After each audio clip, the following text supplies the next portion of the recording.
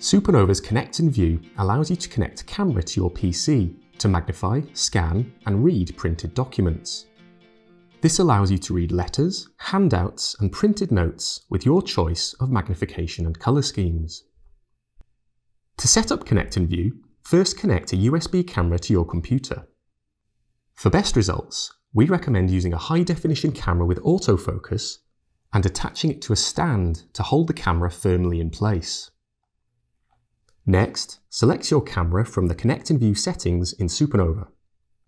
To do this, open the Visual tab in the SuperNova control panel, then select the Modes drop-down menu underneath the Connect and View button. Choose the Connect and View submenu, then select the Settings option. In the Settings dialog box, select the camera you have just connected to your PC, then select the OK button at the bottom. Your camera is now ready to use with SuperNova. You can switch Connect and View on simply by selecting the Connect and View button in SuperNova's Visual tab. You can also change the size and position of the viewer at any time. Select the Modes drop-down menu, then select the Connect and View submenu.